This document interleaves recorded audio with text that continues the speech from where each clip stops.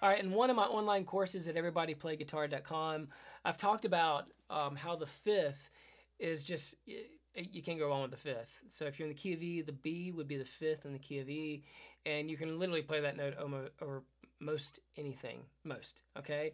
And so just to give you an example, like a droning fifth is just, it's cool. So E minor, okay? So I'm just playing the fifth, the open B string, and then playing like a melody in the key of E.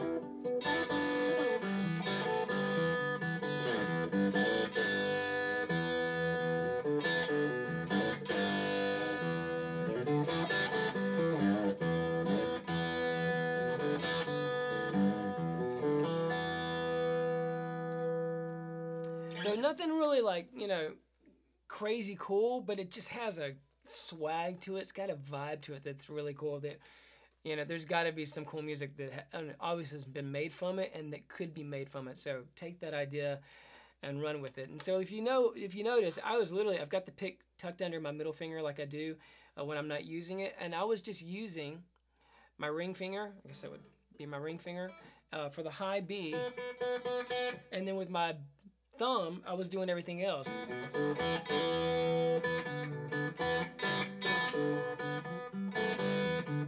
And I'm really just playing like E minor.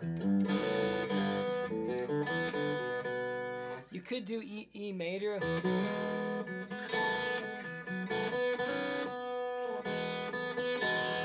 Back to the E minor.